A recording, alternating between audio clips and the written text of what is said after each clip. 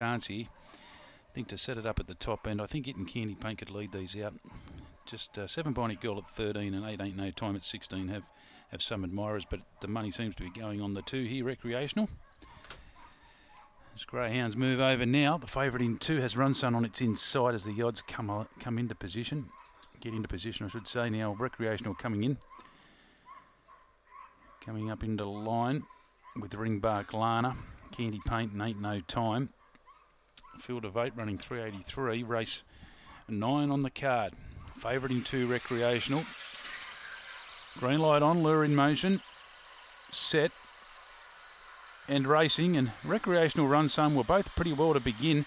Going out and joining them into turn 1 was Bionic Girl as they really spread out there. Candy Paint got carted off the track. 8 Jabberoos back to midfield there. Coming through the centre of the pack there was Canley Sadie as this leader's got right away now. Recreational, I think it'll win tonight. A gap then Run Sun the inside and the rest well back. Ain't No Time, but it's all over. Recreational wins well. Beat Candy Paint in a funny run race really. Third in the event, I reckon. Canley Sadie just in front of Bionic Girl, and then closer back to the inside you had Run Sun.